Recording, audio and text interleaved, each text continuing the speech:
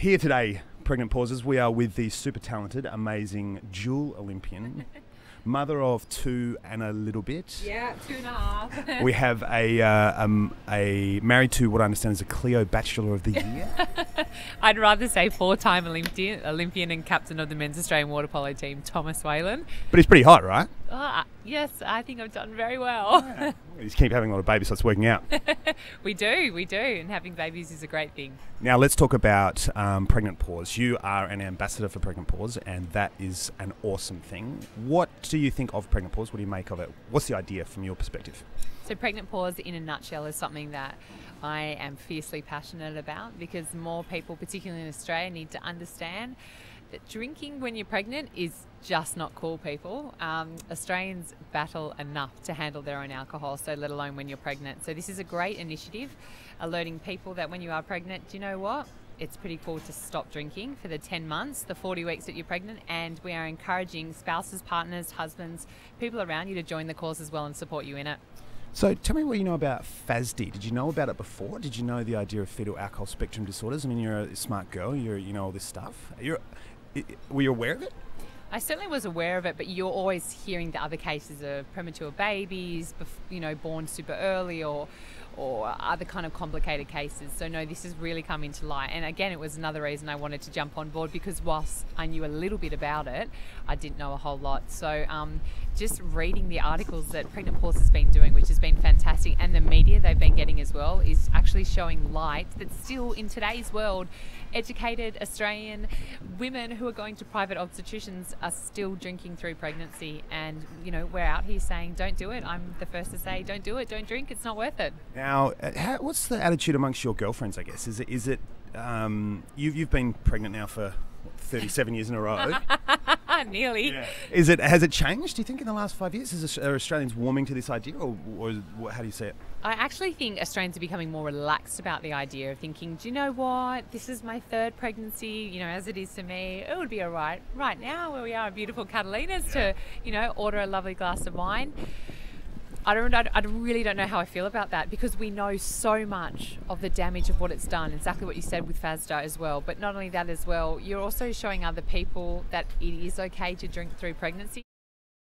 We've uncovered some pretty amazing stats around just the influence that, I mean, that makes sense, right? If you're sitting here having lunch and Thomas is sitting there thinking, it'd be awesome, a beer, and you're thinking exactly the same thing. Yeah.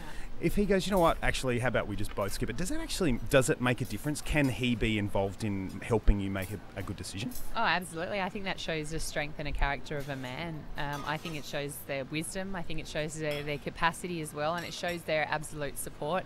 I can clearly say to you, Troy, that there's 2 things I always miss when I'm pregnant. That's cold prawns and a really lovely bottle of French champagne.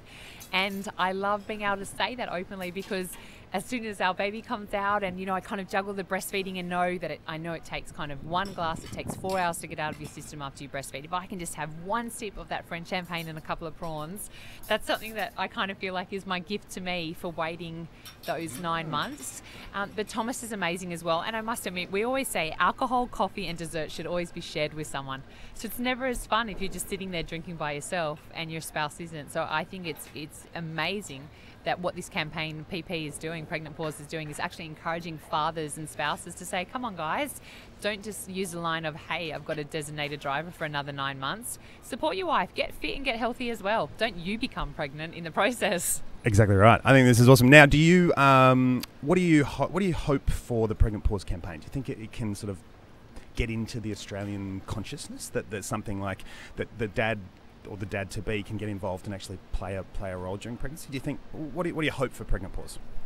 My hopes for Pregnant Pause is that there definitely is more awareness. If we can get this kind of in mainstream papers, TVs, you're getting ambassadors up there with a voice who have experience of having babies or being around kind of the media industry and seeing, where the circulation of alcohol is going, because it is freely available in Australia. And I can confidently say that I don't think Australians know how to handle their alcohol very well at all, let alone when they're pregnant. The other big thing for me, Troy, is since coming on board with Pregnant Pause, my obstetrician actually told me a story that he actually has some patients who will pay top dollar to see him because he's a private ob, yet they'll still drink through pregnancy. The stats show that it's kind of 35-year-old women that are professional, that are sort of educated, that have gotten into the habit, like I have, certainly, of like half a bottle of wine a couple of times a week after work. It's part of the thing. That's been a real surprise to me too, that's a real thing. Like, it's a Sydney issue, it's a Melbourne issue just as much as it is anywhere else.